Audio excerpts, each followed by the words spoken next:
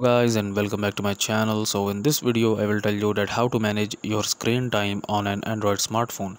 So for this you need to open up your Android settings here. So I will scroll down and tap on settings here, and this option should be present in all of the Android smartphone. Okay, so I will just search here, or if you have a search bar in your Android smartphone, then you will search here di- digital well-being.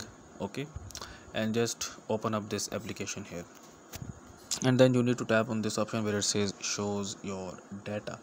Just tap on this one, and here it says that I use like my mobile phone, like my mobile screen is on continuously for 10 hours and 1 minute, and the apps that I mostly use are like WhatsApp, TikTok, Chrome, and other applications. Okay, and there are about 720 notifications per day that I receive here. Okay, so that's how to basically manage. So if you just click on this manage notification here, then you can basically turn on and off the notifications for these applications. Like if you don't want to receive notifications for TikTok, just turn this off. Okay, so that's how you can basically manage all of your notifications in here. Okay, and you can basically set up the parental controls here as well. Okay,